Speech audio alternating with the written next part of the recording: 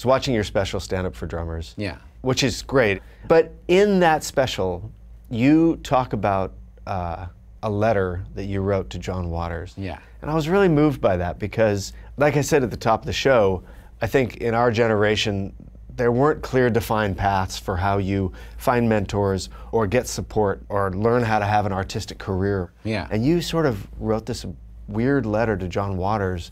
I wonder if you could just tell me that story. So, when I was in junior high school, Yeah. I don't know what was going on in my head, but we had this assignment that was like, what would you do if it was the last day on Earth? This is 8th grade, I think. Okay. And I remember classmates just coming up with really boring, just awful things that they would do, you know, visit their family and stuff like that. I'm like, last day on Earth. And I don't know if I was trying to be funny or what, but I wrote that, oh, if it was my last day alive, I'd go down to the main street of Valley Stream, New York, where I grew up, and I'd just destroy everything. I'd smash in windows, light stores on fire. I thought it was great. And then I didn't get a grade on it. The teacher was like, "Will you see me after class?" And she had this talk with me and then sent me to the school psychologist. And so I felt immediately like I was in trouble, but not even for, you know, graffiti. I felt like I was in trouble, you know. My mom was worried.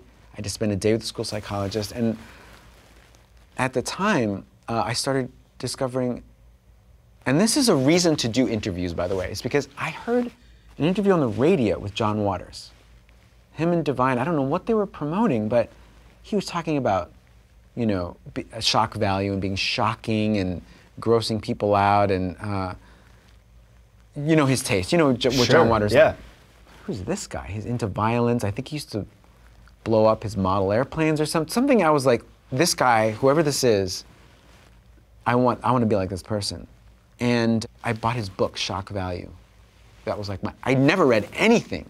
And I read this like the Bible.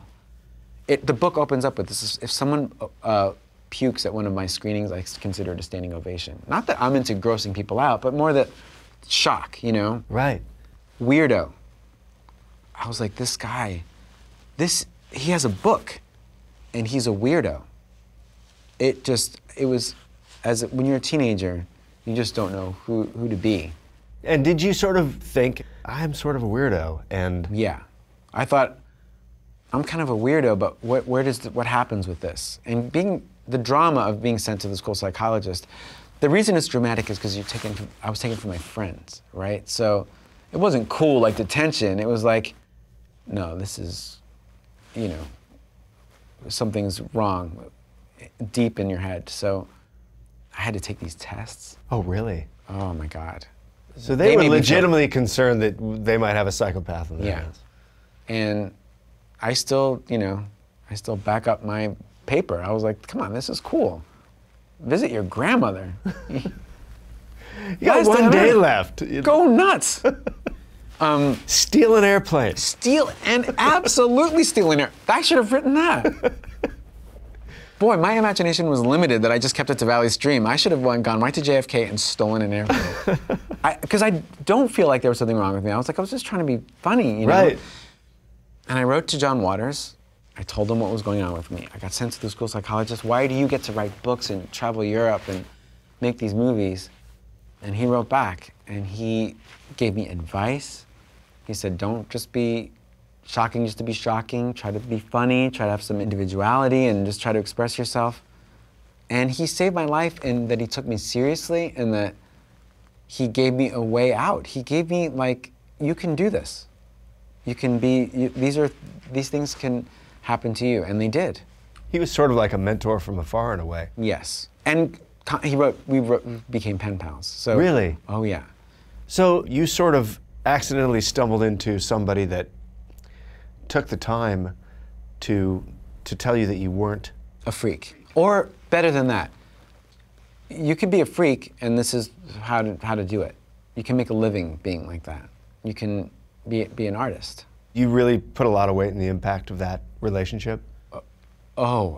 Yes. I can't emphasize enough what that does to a person. When you're young and you don't know what you are, What do you even call this kind of, I hate to use the word artist again, but what do you call this? What is this? And for someone the guy who wrote the book, and made these films, to reach out, it really was like, a life raft. Because then I was able to go, okay, there's some beacon of where I can go from here. Hey folks, thanks for watching. If you like what you just saw, then why not subscribe? Click right here for lots more off camera. And if you want to see the hour-long version of these conversations, I'm going to give you the secret link. Here it is, offcamera.com. Check it out.